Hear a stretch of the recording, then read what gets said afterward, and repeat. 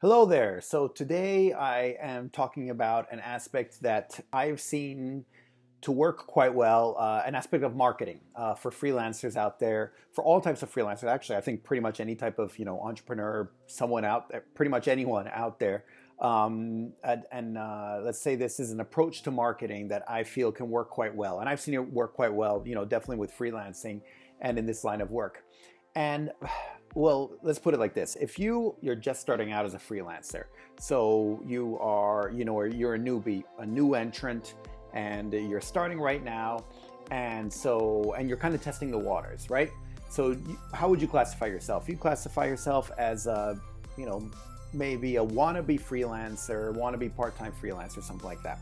And then think to yourself, well, what's a step up from that? A step up from that will probably be an established freelancer, right? And who's doing what they do for a living.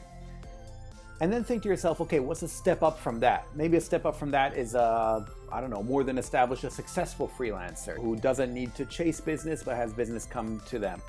And I don't know, then what's a step up from that? Maybe someone running their own agency. And then you have step up, etc., until you get to, I don't know, Google or Microsoft or something like that. Anyway, don't worry about the way up top stuff now, but I want to talk more about, wherever you see yourself on that ladder there. And think to yourself where you are on that ladder, how you see yourself in that position, and then ask yourself, what is the next level up?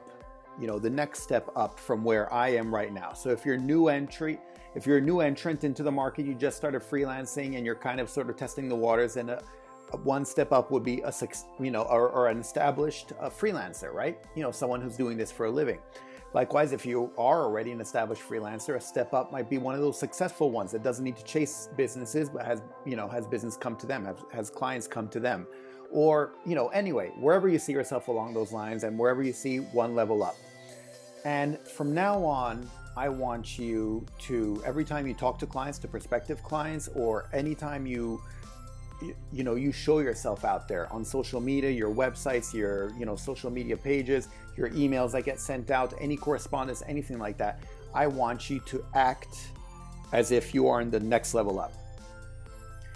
And I've seen this work quite well. What do I mean by this? I mean that if you are, say you're just entering now, you're kind of testing the waters, you're thinking of becoming a freelance translator, don't act like that. And that's why, frankly, in my course, I specify, just even when you're just starting, as one of the first things you should do is part of this pre-game section, I call it, is to make your own website, because it shows that you're established. You have a bio and you've already signed up, for all the main translator, websites that are out there. And then you also have your own website.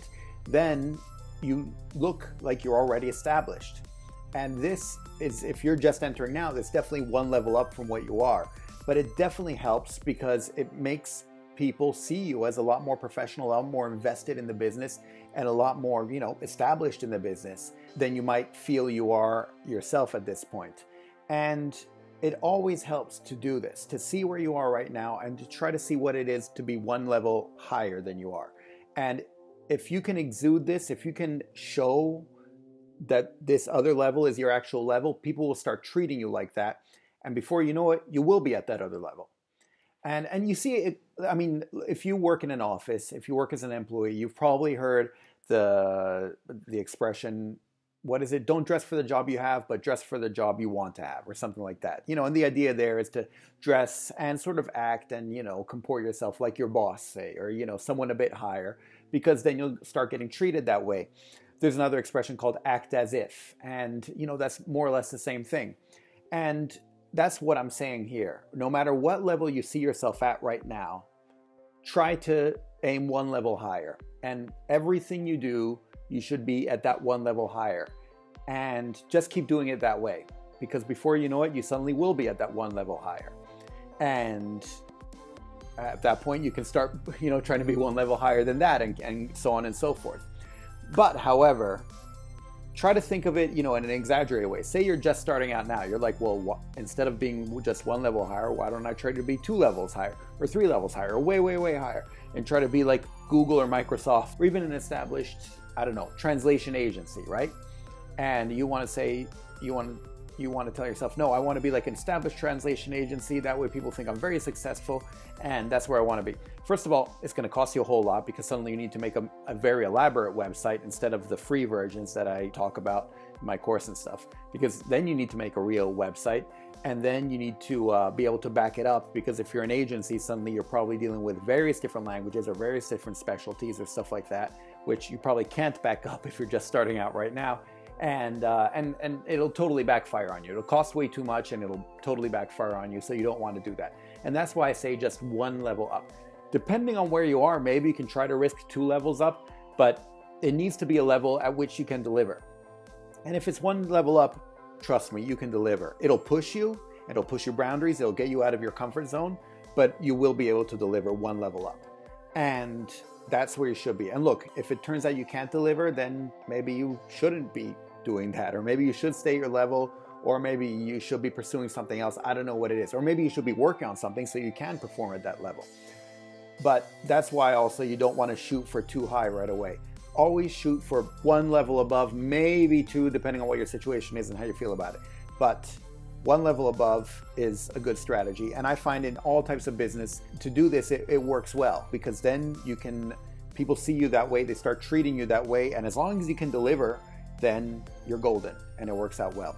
So try this, or try to revamp your profile, your social media profile, your profile on these translation websites and stuff like that, and push it up a notch, and then see how that works out for you. And definitely let me know if it does. I'd love to hear about what works out and what doesn't and everything along those lines. So, and let me know if you like this video as well and if you found it useful. So click thumbs up if you do find it useful. That way I can keep track of what works and what doesn't. Don't forget to subscribe if you haven't. You click the subscribe button, then you click that little bell next to it, and you get a notification every time there's a new video out. Once again, these are videos that deal with freelance translation, freelancing in general, entrepreneurship, stuff like that. I try to help out with all that stuff wherever I can. And that's pretty much it. I'll see you in the next video. Thanks. Bye.